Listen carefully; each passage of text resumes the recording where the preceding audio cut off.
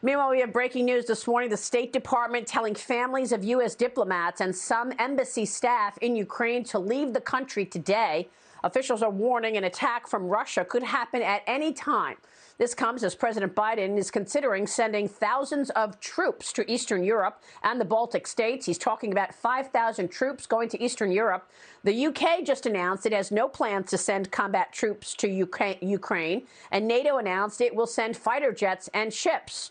There is questions now around Germany because of its reliance on Russian gas on whether it will even get involved. Joining me right now is former senior advisor to Secretary of State Mike Pompeo. Mary Kissel is here. Mary, it's good to see you this morning. Thanks very much. Give us your assessment of what's taking place on the Ukraine border. Well, I think Putin is exposing several disturbing things. First of all, he's shown just how much U.S. deterrence has eroded because, frankly, Maria, we shouldn't be in this situation in the first place if he had maintained the strong posture that the Trump administration had adopted. Secondly, he's showing the disunity within Europe. You noted Germany. Germany is behaving actually very rationally. They like enjoying the U.S. security umbrella on the one hand and the cheap Russian gas on the other. And thirdly, he's also showing the arguments within NATO. There have been discussions about which countries can and cannot ship weapons to Ukraine. And you put those three things together and you find yourself in a very, very dangerous situation. Well, I guess what I'm trying to get at is how much this has to do with policy. I mean, bad policy. The Biden administration started off killing the XL pipeline, making the U.S. dependent on foreign sources of energy. Tom Cotton joined me yesterday on Sunday Morning Futures and said that Biden mismanaged the Ukraine-Russia crisis from the very beginning. Watch the senator from Arkansas. Listen to this. I think President Biden bears a lot of the blame. For a year, he's been appeasing Vladimir Putin. He gave him a very one-sided nuclear arms control treaty the very first month of his presidency. He removed sanctions from the Nord Stream 2 gas pipeline from Russia to Germany, which his own party opposed. He really did nothing about the colonial pipeline hack. And then, of course, in August, Vladimir Putin, like the rest of the world, saw Joe Biden's debacle in Afghanistan. So that's why Vladimir Putin thinks the timing is right here. Mary, your thoughts? Yeah, I think the senator is correct. Presidents have choices, and this president did give Vladimir Putin a lot, which is ironic because he ran on a platform, of course, of being tougher on Russia. And look, Putin is someone who has made his career on the basis of deception and violence and corruption. And he's shown over many years that he will take advantage of weakness. And the senator named a series of events, rushing back into the New START treaty, letting the Nord Stream 2 pipeline continue without real pain for Europe. And Putin is somebody who, he's going to expand his power in ways that he thinks that he can when he can. And I think what surprises me, Maria, is that no one is talking about the second and the third order potential effects here. You've heard a lot of people say, well, why should we care about Ukraine? Well, remember what happened in Syria when President Obama mismanaged that crisis? You had millions of refugees flooding into Europe. You had states that were overwhelmed. You had terrorists flooding across the continent. War or incursions are very, very unpredictable events. And like it or not, if the United States doesn't lead, if we defer to our allies, we try to make decisions by consensus, then you find yourself in the situation that, unfortunately, we're in right now.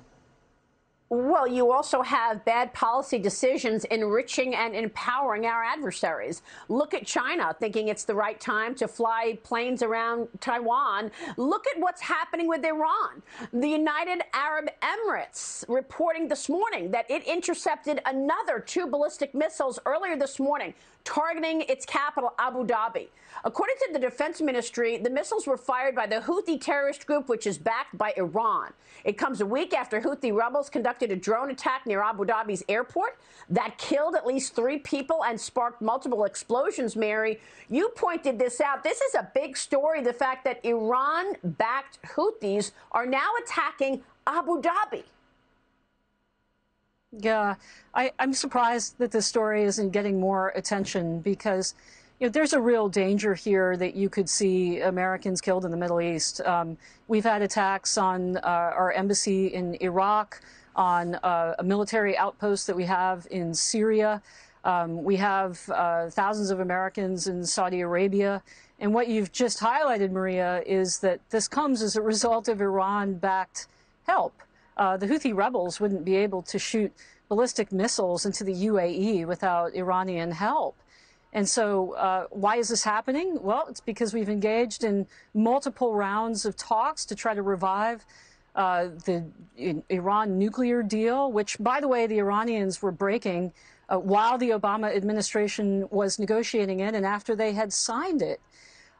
So if you're thinking about, geopolitical risk, you have to think more broadly than what is happening on the Ukraine border or the exercises in Belarus. You have to look at the Middle East and the Straits in that very important region, because we're not backing our partners there who share our strategic goals, like Saudi Arabia. We're appeasing the world's largest state sponsor of terrorism, Iran. And remember, too, that Iran is not just acting over there in the Middle East. They have hooks into places like Venezuela, Central America. They tried an assassination in Washington, D.C. not so long ago. They tried to abduct a journalist here in Brooklyn, New York. So, these things may seem like they're far away, but in actuality, they're not. They touch our shores, and you've reported on that, too, with Communist China and the operations that they're conducting here in the United States, too. So what are you saying then to clients? You are obviously the policy advisor at Stevens Incorporated, senior policy advisor. What are you telling clients as far as what we need to know about this? China flew an additional 39 warplanes near Taiwan yesterday, the largest showing of force by the CCP in several months. Well, I think that, unfortunately, if you don't see a significant change in policy, in other words, if you don't see the administration significantly course correct, then you could see the potential for cascading events here, because these bad guys all talk to each other and they watch what we do and how we behave. And when you have the largest power in Europe, as in Germany, resisting pressure on Russia. And the only people, by the way, who are really helping us in standing up are the Brits, and that's because of Brexit. We should give a cheer here for Brexit, because the Brits are the only ones that are really, sending in advisors and supplies and putting Russia on the back foot with the release of that intelligence information. That was fantastic. They wouldn't have done that if they were still in the European Union.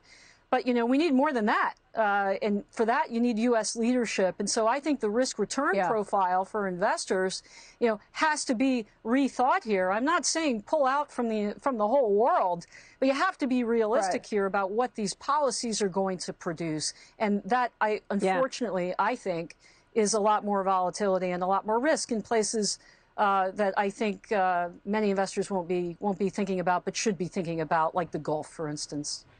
All right, we will leave it there. It's a great point you made on the UK, giving us that intel that the Russians are trying to change the government there in Ukraine. Mary, it's good to see you.